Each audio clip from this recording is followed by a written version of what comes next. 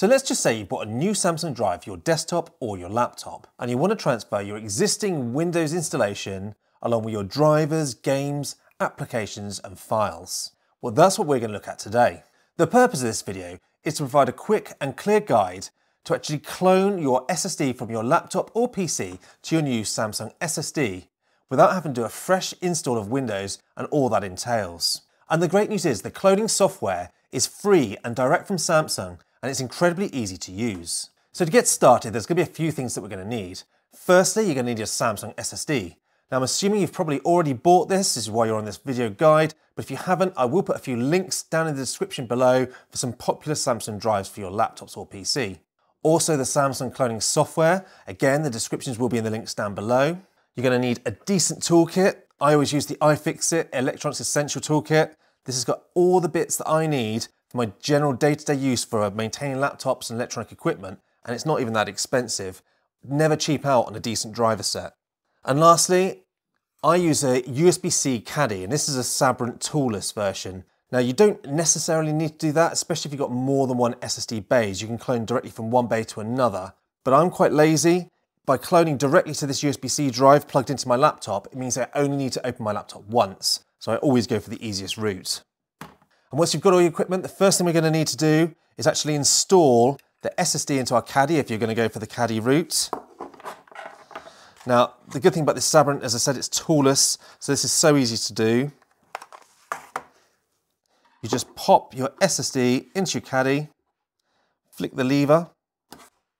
That's now secure in our caddy. You notice there's a heatsink at the top. We pop that closed. That's ready to go. It's just a case then of plugging in your USB cable and then into either your PC or your laptop. Next, we install and run our Samsung software. And the good news with this cloning software is it's incredibly easy to use. It automatically selects your source drive, which is the OS drive on your PC or laptop. All you need to do is choose the actual Samsung drive that we've got in our caddy. That's very obvious that the Samsung that you've actually got in here. From there, you just click Start, and it instantly copies all of the drives and files from your OS drive direct to your new drive. And don't worry if your new drive is bigger than your older drive. It actually then extends the partition so you have all the free space available.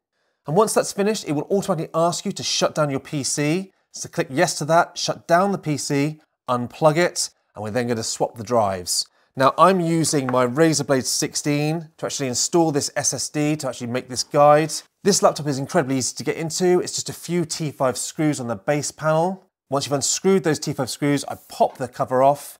I unplug my laptop's battery because you don't want to cause any shorts. And from there, I just unscrew the existing SSD, slide it out.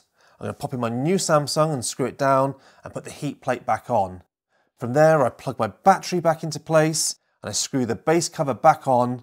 I power back into Windows and it is exactly where you left it. There's no configuration that needs to be done. It will be exactly where it was when you powered it down before you did the swap. And that is the best thing about doing a clone. Now, hopefully you found this guide incredibly easy, but if you do have any questions, pop it in the comment section down below and I will get back to you. And as always, thanks for watching.